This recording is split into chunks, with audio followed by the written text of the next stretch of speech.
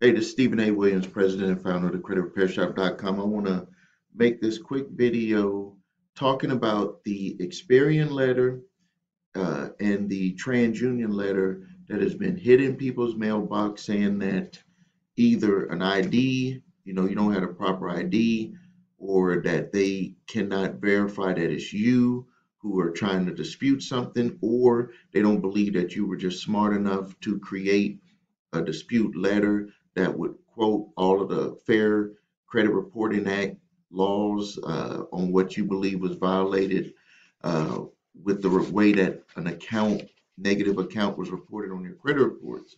So a lot of people got those letters, and some of our clients got them, and they were calling us or emailing. They were saying, "What about this letter?" We even had a person that really misunderstood the letter because it was kind of confusing, especially the TransUnion one. The TransUnion letter was like, in a way, a stab at credit repair companies. Like, did you know that you can repair your credit yourself and that you don't have to pay someone?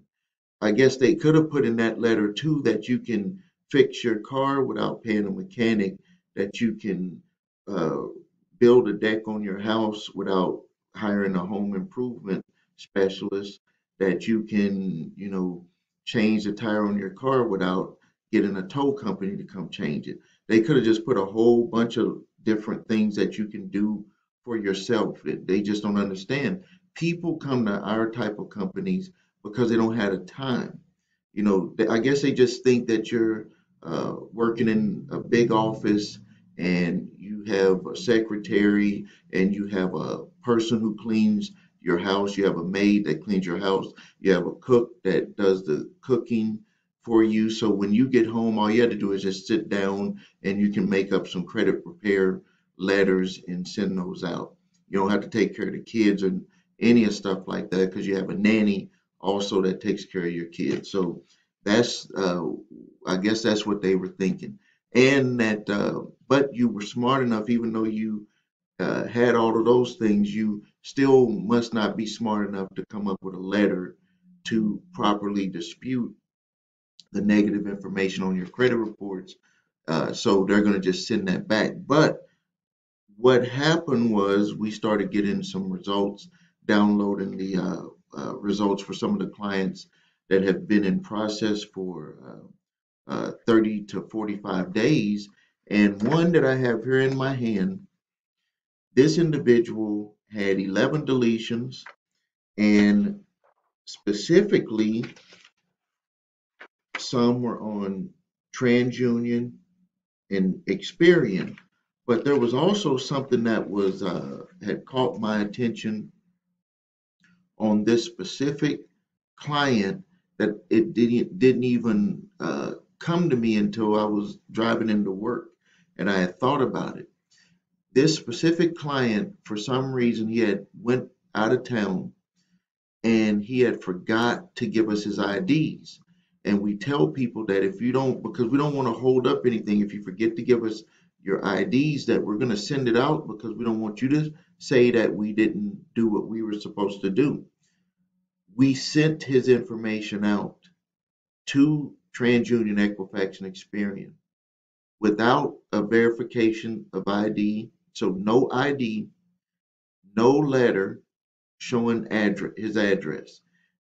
But they processed the disputes and they did 11 deletions on his credit report. So when I was thinking about that, I was like, so what are they doing? What are they actually doing down there? Are they picking and choosing and saying that we don't want to process this group? Just send them the letter. Because he said he didn't get the letter and he was processed with the same time that other clients that we have got the letter. So are they picking and choosing which ones that they're going to do? And what is the reasoning behind it? Like, what is the ultimate reason behind them selecting out certain groups of people to say that they're not going to process their disputes? They're going to scare them from trying to really use a company to repair their credit. And then other groups, they're going to submit the information through even without ID and mail address verification, and then they uh, deleted the negative information that we wanted to have investigated off of the credit reports. I have my own uh, guesses on what I think it's all about, but I can leave that to you to do your own thinking on that, on why you might think that they would do something like that. So I'm gonna end it here. This is just a short video. I wanted to tell people about this, and also it's to remind you, just don't quit. If you're doing it yourself, or if you have a company helping you, or you're with our company, you just continue working at it. What most of the time it seems like they just want people to quit. They want people to just give up, get frustrated, and give up. And we all know that in life, you never accomplish anything if you quit. If you're not someone who's consistent, not someone who's going to just keep pushing forward, things are not going to happen for you. And I wish that I was able to tell you when a certain thing was going to happen for you, but it's always different for everybody. For this client, a lot of stuff happened pretty quick. It's been about 60 days that he's been working with us. For other clients, it takes a little bit longer. So we could see that somehow they're doing some type of picking and choosing in there. I'm not on the inside. I don't have no one on the inside, so I'm not claiming anything of that. I'm just looking at the results that are coming in and what we're sending out for other individuals, for each individual, and comparing it. And I'm seeing like they're working on this group and they're not working on another group. All right, if you need help with your credit, please visit us at thecreditrepairshop.com. Watch the video, What Makes Us Different, that shows you our process of repairing credit from A to Z. If you need your credit reports and scores, go to the website your3scores.com. My 3 free pack of letters is below here. Cease and desist collection activities letter to stop debt collectors, third-party debt collectors who bought your debt.